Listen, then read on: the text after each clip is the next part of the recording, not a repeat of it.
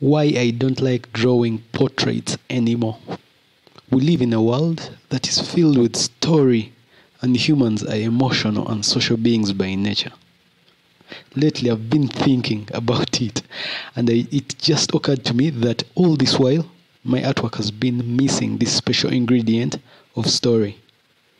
This is because I had been drawing only portraits, and in most cases, just one face on the drawing canvas.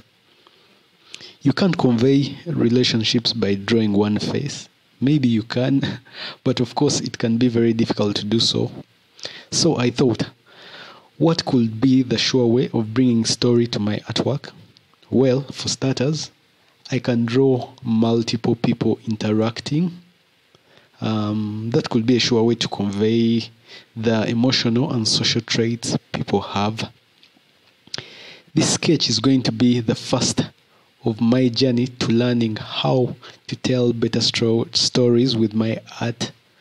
All story trying to be patient, because let's face it, drawing multiple characters in a composition takes a whole lot of time. But I will forget the fact that the drawing has to be pretty and just concentrate on the story making, making some characters smile, drawing other characters sad. Some characters will be young, other characters will be old, and best of all, I will enjoy the sketching process, because ultimately, the entertainment value of drawing is the reason why I started drawing in the first place. It was never about having pretty drawings. It was always an emotional release for me to always spend my sad days drawing, my very happy. So about this point in time, I'm almost finishing my rough sketch phase. As you can see, I have the characters in place, and now it's time to draw the bike, because all these people in East Africa here, we have these motorcycles that are used for transportation, and then you find some people that are trying to cut costs, all seated on like one motorcycle. You find like 3 people sitting on the motorcycle. In this case, I exaggerated this by making them 4 people, and now drawing the motorcycle. My skills in drawing vehicles is absolutely terrible, but as I said, I'm just concentrating on the storytelling aspect of the drawing. And then I actually liked this composition. The only thing that made me feel a bit uncomfortable with this is the 3D-ness of the drawing. I think it has little of the Z-axis. I need to work on my camera angles a bit more. But in terms of the shapes, I love the shapes.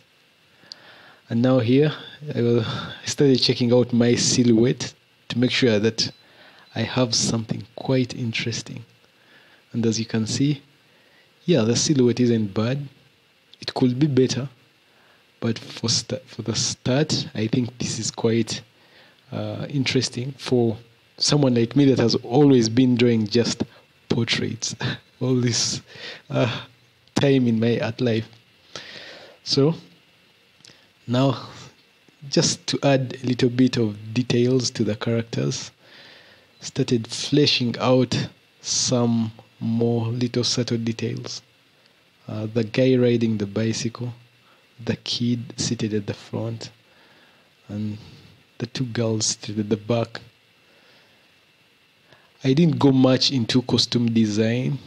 It's probably another area that I should invest a lot of time studying, because as you can see, I'm just drawing some generic clothes on these characters.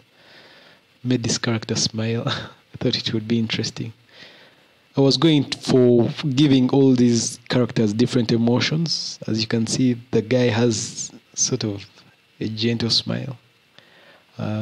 This girl in the middle is smiling, and then the girl seated at the back with the large ponytail has sort of a more humble look to her. But all their costumes are sort of generic. I couldn't think of something interesting to do with them. Maybe a few buttons here and there. And that was really just about it.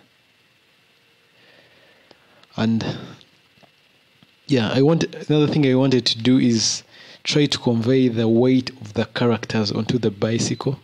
That's why you see I sort of added folds at the base of the clothes, yeah.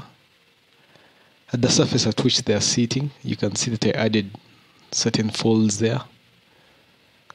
And then to make the baby a bit more interesting, I decided to draw a hoodie and give the baby some antenna, like insect antenna. I thought that would create a lot more interest. And pointing to the front, so that it gives it a more storytelling direction to it. And then it was time for the motorcycle. Very, very complicated. I've never drawn a motorcycle before, but well, there's always a first time. Adding some more shadows, ambient occlusion as they call it technically, and then forging some random details on the motorcycle, some springs at the front. Another thing I really struggle with is detailing.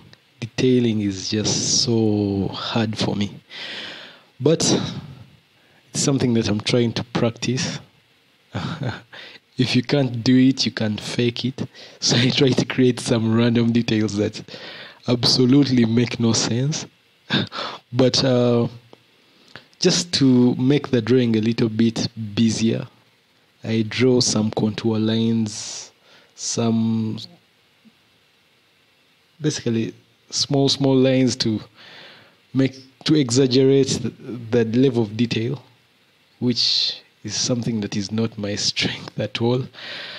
But hopefully with time, I'll get better at detailing objects and probably draw more vehicles.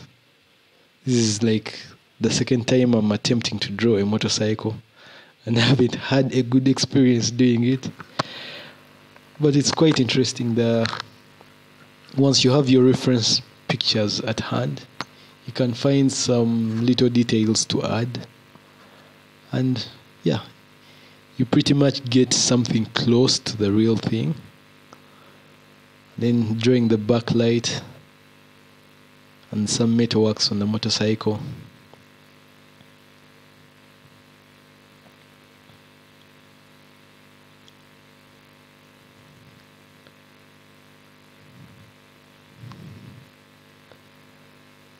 So I keep turning my rough sketch on and off, as you can see.